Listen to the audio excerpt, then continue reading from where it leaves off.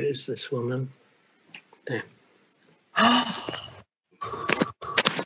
Right, we'll start the meeting, and I want to repeat what I said at the beginning of the last meeting, that this meeting has not been called according to the law.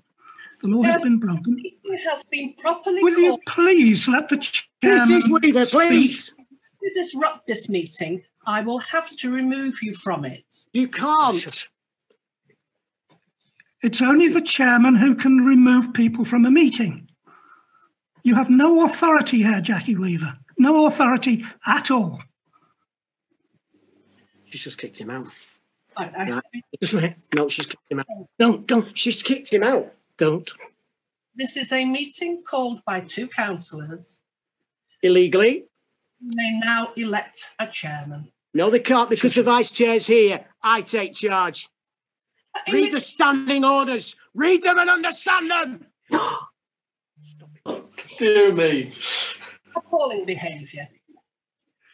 Chairman gone. A copy of this will, in fact, be sent to the monitoring officer. I hope so. Out of those people... Where's the chairman? Read the standing orders. It now reverts to me. Where's the chairman gone? Read the standing orders. Like to elect a chairman for this meeting. You don't have to elect a chairman. There's a chairman already installed. The chairman of the council. Councillor Burkle, we've been through this. What are you talking about? You don't know what you're talking about. The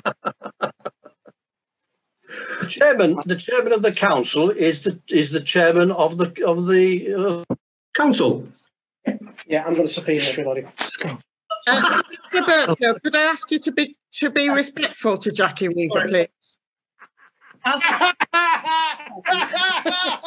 Would now elect a chairman.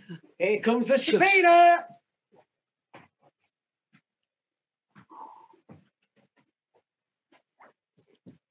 Chairman? I want to leave. Just you go and out then. She's kicked Barry out, so I'm leaving. No, Barry. No, Barry has gone. I'll stay. We're trying to have a Teams meeting, you fool. Go on. We're trying to have a Teams meeting, you fool. Okay. We can't if you've got that. Oh, you just don't.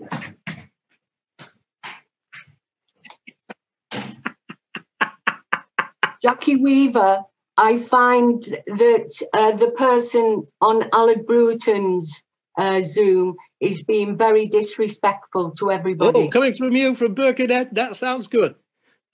My first point is to apologise to Jackie, but welcome to Handforth.